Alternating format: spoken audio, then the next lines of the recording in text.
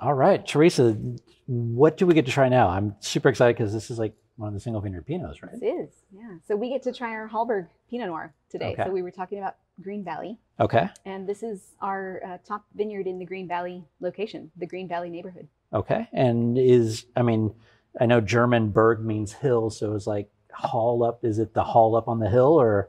It's in a hilly-ish location, not super high elevation at all. It's actually lower elevation, but there are definitely some slopes in the vineyard, Okay. which give it some unique, each of the blocks has unique characteristics.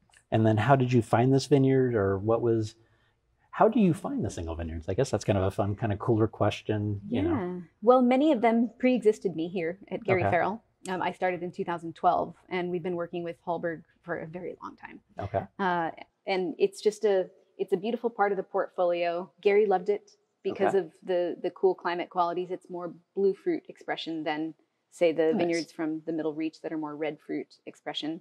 And we're always looking for different components to contribute to the Russian River blend, but also to have as our individual single vineyard designates. Okay. We're always on the hunt for new vineyards. Where does that Yes. discovery happen for you?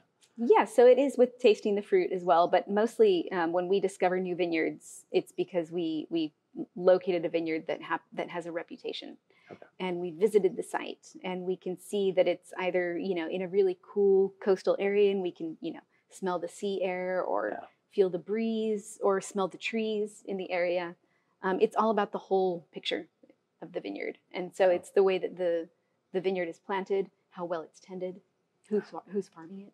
Yeah, well, and thank you for saying that, because for so many years I tell people, I'm like, get out of the winery, go walk the vineyard. Yeah. And you can learn more in 5 minutes walking a vineyard Correct. than hours inside a winery. Mm-hmm. And what makes Hallberg such a unique place is that in Green Valley, it's in close proximity to the Pacific Ocean.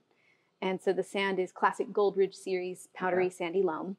So the roots penetrate deeply and can access the water table and pull some moisture of their own. So growers have the opportunity to dry farm. Oh, cool. And Kirk Laka, who's the vineyard manager, he prefers to dry farm.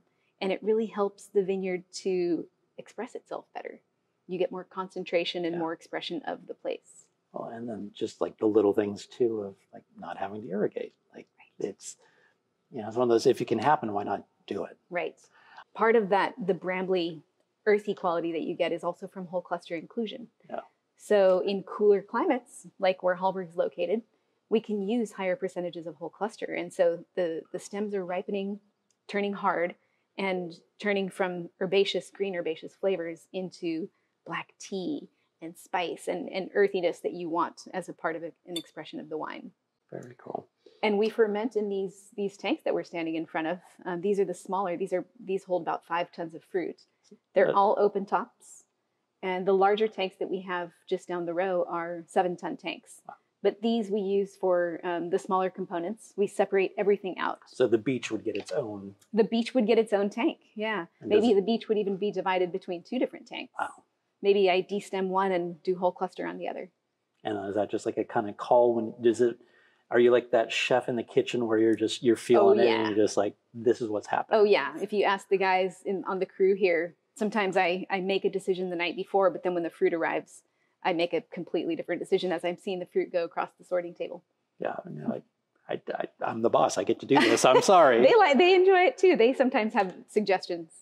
That's awesome. I like to listen to the crew. They are working with the fruit as much as I am, so we make a great team. This I'm loving this as we've been talking. It's it's just getting bigger and opening up, and for me, a great Pinot, I almost don't even need to drink it.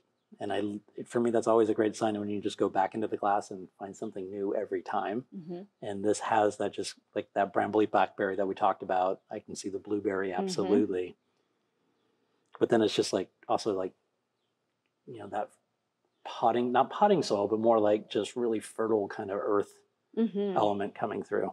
Yeah, there's that beautiful, again, back to the trees. Yeah. When you're taking a cool coastal hike here in in Northern California. Yeah. It's the kind of things that I smell in addition to the beautiful fruit. And this just seems vibrant and alive, and which brings me back to wondering whether it's a fruit or a flower day. Mm-hmm. I'm very curious. It's very expressive today. Yeah. And I can smell a little bit of the spice from the stems You know, part of what's contributing to the coastal walk with the smell of the leaves and the trees. Yeah, is or the for me, like stem. it makes me think of like ferns that you see all throughout here. Yeah. And, yeah. Great. Thank you, Keith. Yeah, thank you. Delicious wines as always. Thank It's you been very a much. treat to drink them throughout the years, and we look forward to many more. Cheers. Yeah, cheers.